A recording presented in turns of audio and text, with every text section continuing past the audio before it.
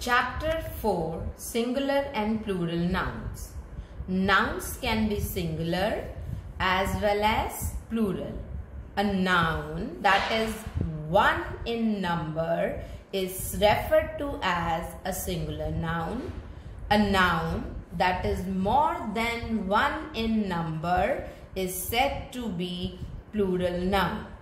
Plural nouns are formed from singular nouns, and there are some rules. Let us learn about some such rules. First rule, to change singular nouns into plural form, we add s in the end of the singular nouns. For example, dog, dogs, car, cars, shop, shops, pencil, pencil.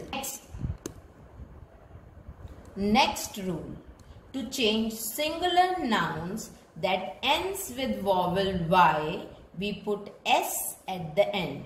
For example, toy, toys, boy, boys, tray, trays, key, keys.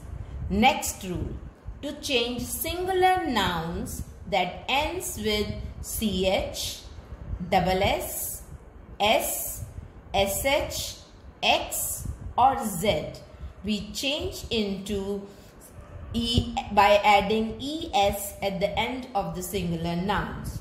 For example, box, boxes, glass, glasses, pitch, pitches, dish, dishes.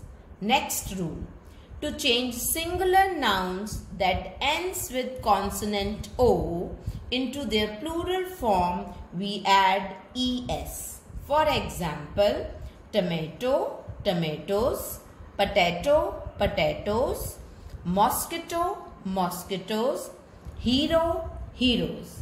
Next rule, to change singular nouns that end with consonant y, we replace y with ies. For example, city, cities, story, stories, baby, babies, family, families. To change singular nouns that ends with f or fe, we replace them with ves.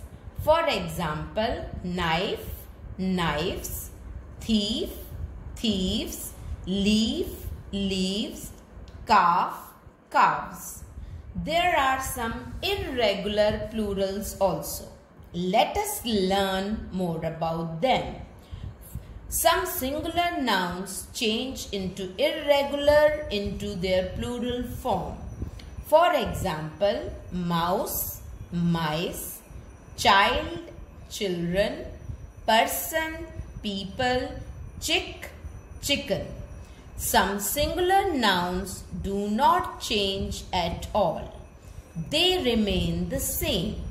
For example, sheep, sheep, deer, deer, aircraft, aircraft, fish, fish. There are some singular nouns which are also be in pairs. For example, pants, pants, trousers, trousers, jeans, jeans, spectacles, spectacles.